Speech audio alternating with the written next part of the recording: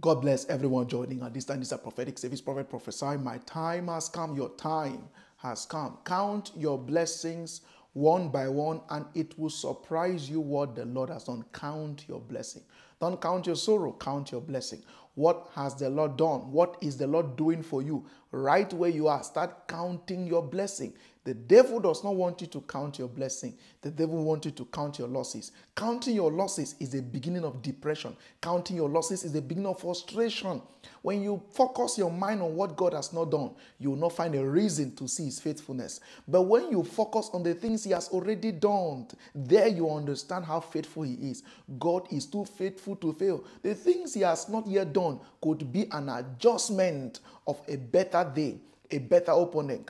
The things he is yet to do could be a preparation on your part for what he is about to do for you. Count your blessing. Right where you are, I don't know where life has positioned you, but I want you to understand that there is need for you as a family, as a company, as a businessman, a businesswoman, to start counting. Start counting your blessing. Count your blessing. Where were you before?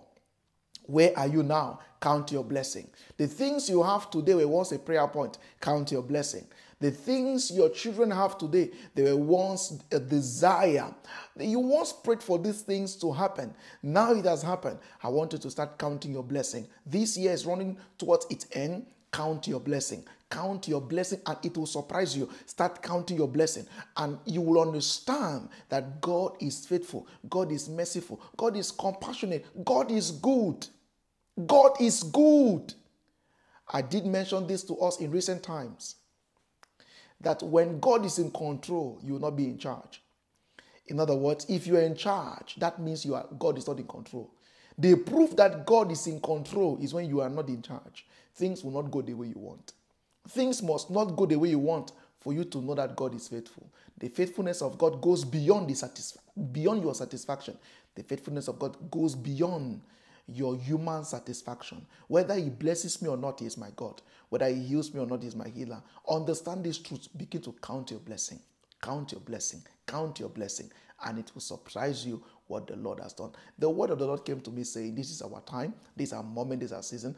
I am here by the help of the Holy Spirit to be a blessing to you. As always, never you forget this. Better is not good enough.